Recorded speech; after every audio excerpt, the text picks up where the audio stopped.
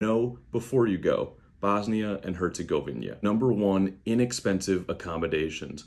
Full apartment Airbnbs will run you just above $20. Hostels you can find for $10, so it really doesn't make any sense to book any hotels. Number two, between Sarajevo and Mostar, you can see some incredible landscapes, but make sure if you're hiking, stay on the trails because I was warned multiple times about landmines. Number three, incredibly friendly people. I felt like home when I was in the country. Everyone is so kind to you, and I liked it so much that I will be moving to Sarajevo sometime in the near future. Number four, Olympic history. The 1984 Winter Olympics were held in Sarajevo, and you can even take a lift up to the top and walk through one of the old bobsled chutes that they would compete in during the Olympics. Number five, delicious food. It's a lot of meat dishes, but it's incredibly flavorful, and even if you go to the expensive restaurants for a starter, main, and drink, you won't be spending more than $10.